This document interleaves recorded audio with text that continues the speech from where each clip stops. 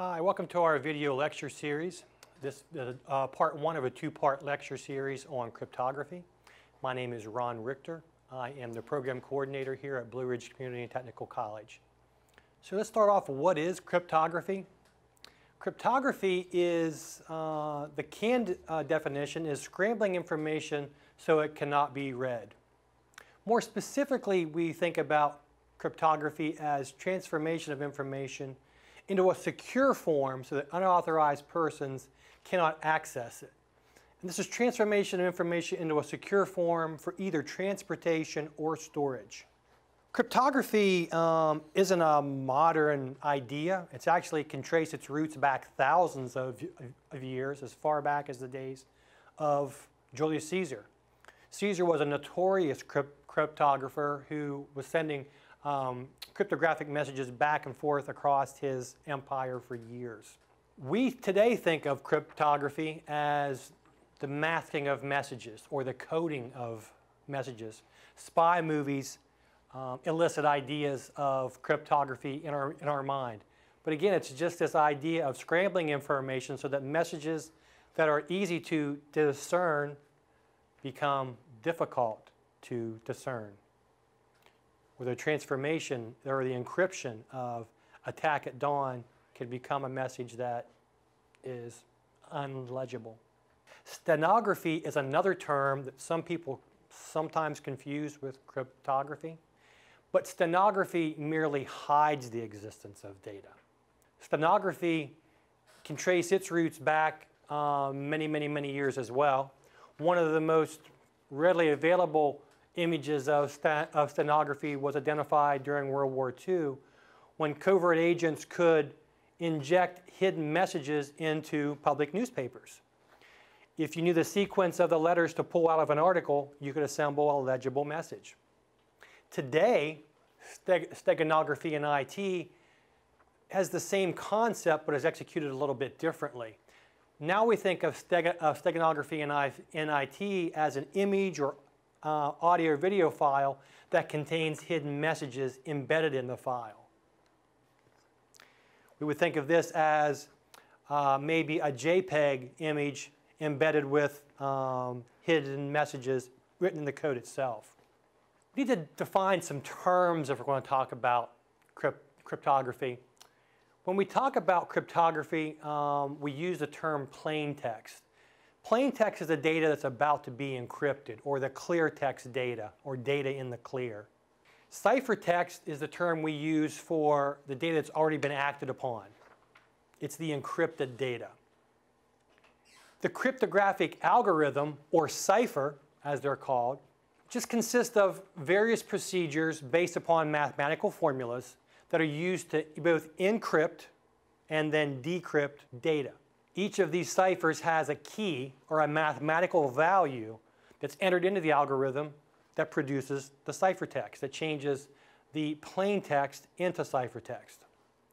This process can be reversed using the same exact methodology and the key to decrypt the message. Cryptography in IT basically provides us 5 basic protections. It gives us the confidentiality of messages. It allows us to guarantee integrity of messages and data. It gives us this availability notion of providing files or data to people who are entitled to access them.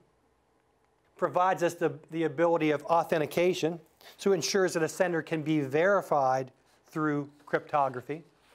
And it gives us the protection of non-repudiation. Gives us the ability that someone performed a particular action and denies them the availability that they did not perform that action. There are really 3 categories of cryptographic algorithms. Your hash algorithms and your cryptographic algorithms, both symmetric and asymmetric. We refer to as symmetric ciphers and asymmetric ciphers. We'll start talking about hash algorithms first. Hashes, you can remember, are a one-way algorithm. It's an algorithm that creates a unique, non-reversible value, very much unlike a cipher, which creates ciphertext that can easily be decrypted or reversed. Because it's non-reversible, it's a one-way algorithm, you can only use a hash for comparative purposes, either to ensure or prove integrity that a piece of data was received the same way that it was sent by computing a hash. A secure hash algorithm has some unique characteristics. A secure hash algorithm has a fixed size, meaning that both long and short data sets have the same resulting hash size, have the same amount of resulting characters in the hash value. No matter if you start off with a value of 2 characters or 100 characters, once those are both hashed, they result in the same sized hash value, character-wise. They are unique, meaning that 2 different data sets cannot produce the same hash value. When that happens, we refer to that as collisions in the hash. They have to be original, meaning that data sets cannot be engineered to have a predefined hashed value with that hash algorithm. And finally, they have to be secure, meaning that the resulting hash value cannot be reversed or re-engineered to determine the original plain text value. So what are other examples of hashes that we use today? Hashes have been around for many, many years now. Hashes usually evolve from a series. Some of the earliest modern hashes were from the message digest family. The term digest meaning like a fire or our digestive process that we use as humans. Once something is consumed either through digestion or fire, it can't be reinstated once again. So message digest describes the early series of digests that we saw in the last 2 decades.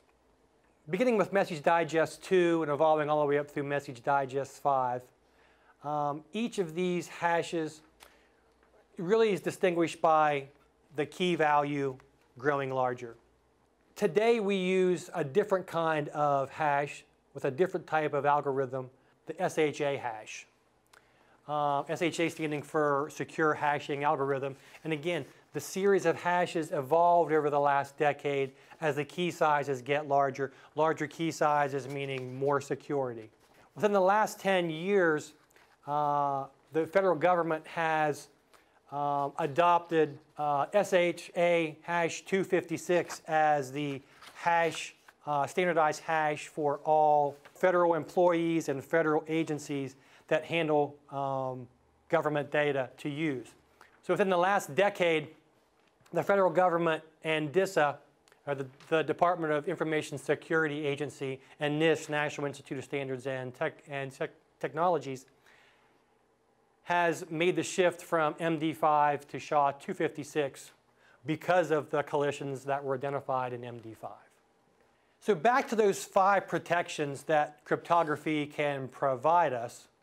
Hashes cannot provide confidentiality. They can prove integrity because we can hash a message and prove that the message was the same as it was originally sent by computing the hash value again. Hashes cannot provide availability. They cannot provide the protection of authentication.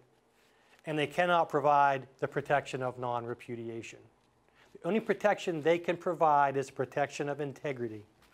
Because again, we can compute a hash on a message, send the message along with the hash value. The recipient can receive the message, run the same hash on the message, and compare the 2 values, the sent value versus the received value. So they can only provide integrity checks.